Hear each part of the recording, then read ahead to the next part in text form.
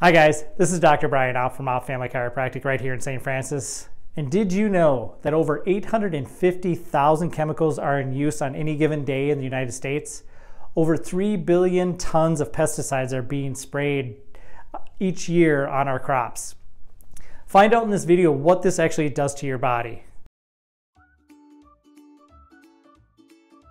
The average person takes about 5 medications each day to help with some kind of issue that they have going on in your body.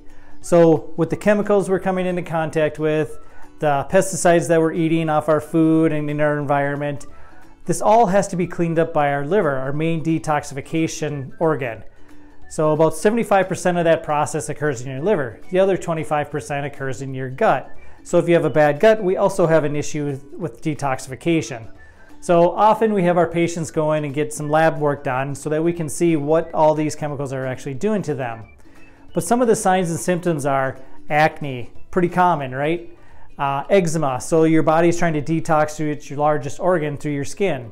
You get muscle aches and pains, just achy joints all the time. Fibromyalgia, chronic fatigue, so your energy levels are really low and creating pain. Autoimmune disease, all are linked to toxic environments that we're in.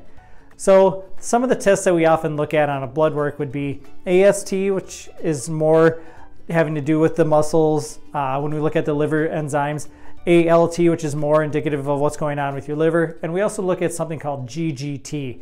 So that usually is the big marker that a lot of people get missed on lab tests.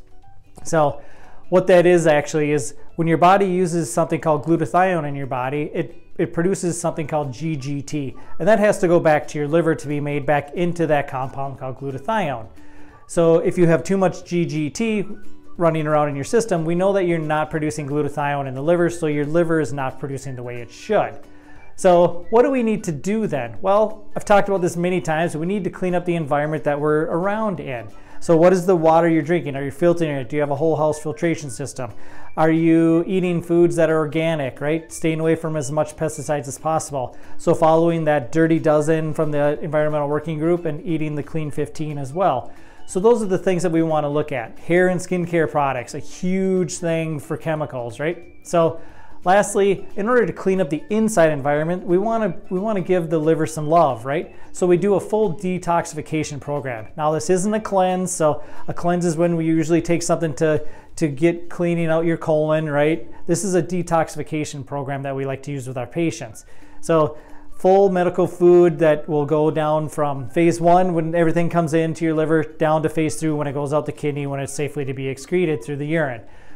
Sometimes we need to add a little bit of gut health as well with that too, to help move some of that, especially if you're constipated, to clear a lot of that toxins as well. So if you're looking to clean up your environment on the inside as well as on the outside, definitely give our office a call. We can get you set on the path to feeling better overall. This is Dr. Brian Opp from Opp Family Chiropractic. Hope you enjoyed this video.